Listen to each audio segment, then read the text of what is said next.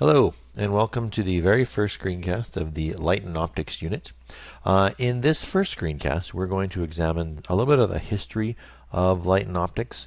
Not too much into the history because there's a lot of different people that have done a lot of different things, but it's just some of the foundational physics, the foundational ideas that started long, long ago.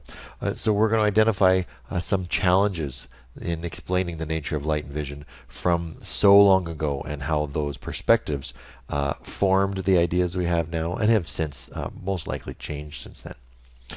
The idea about light came long ago, long time ago. Mirrors and lenses have been used for thousands of years, beginning in ancient China and Greece. They found them in archaeological finds dating back a very long time, surprisingly. One specific Greek scientist, who we've mentioned before, Archimedes, once had a plan that actually would use mirrors to reflect light from the sun to defeat the Roman fleet. And so what he would do is set up a whole bunch of mirrors and use the sun to reflect and then point them down at the ships and try and ignite the ships. The Mythbusters tested this theory. Sadly, did not work as well as Archimedes' story was. But there are principles behind it that do work. So, and we can take a look at that maybe in a little bit. The next person I'd like to take a look at is Pythagoras. Now, I'm not sure what you remember about Pythagoras. Definitely you should remember from math class, and I found this little cartoon, and I giggle every time I see it. But Pythagoras did have scientific background as well, not just mathematical. And Pythagoras had this idea that the way we see light is because light consisted of beams. And these beams, he called them, came from our eyes. That's where the light came from. And the reason that we could see was because the light beams were hitting everything. So essentially, it was like your eyeballs were flashlights, and the light was coming from your eyes and striking a surface. Now, there was an issue with this. This issue being, why couldn't we see in the dark? If everything was coming from our eyes, why in the dark can we not see a thing? And this idea wasn't tested or questioned for hundreds of years because it was Pythagoras and he was a very smart man, and you don't question smart people back then.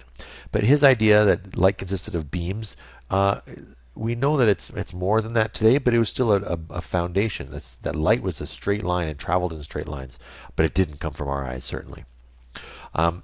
Isaac Newton, another very famous scientist, dabbled a little bit with gravity, but also fascinated by the colors of a rainbow. And there was a theory that suggested that sunlight was somehow changed from colored light, was a changed form of color light. And Newton, being the scientist that he was, would look at this sunlight and go, but it's white, so how is this color? And the story behind it is that the light came through his wall somehow and was striking a piece of glass, and on the bench beside him or on the wall was projected a rainbow. And this rainbow kind of got him thinking, like, how is the sunlight in all these different colors? And what he did was he showed that white light is actually a mixture of different colors. And we see that when we place crystals or something in front of light, right? It breaks up into a rainbow. And Newton suggested that as light passed through the prism, it split up into many separate colors. And then passing the rainbow colors through a second prism, you could actually possibly recombine it to white light. Now, in theory, this works. You can see in the diagram we have white light coming in from the left, striking the prism, breaking apart into this beautiful rainbow. And the idea would be that if you took a similar prism and put it on the other side at just the right angle, you can actually collect the colors back into white again. Now, I've never been successful in doing this, but the theory is correct. The theory does stand true. Okay.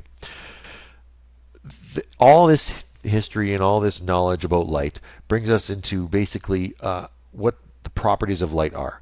These early ideas from all these individuals, and mainly the theory that mentioned here, Archimedes, Pythagoras, and Newton, they came together to come up with these four principles eventually.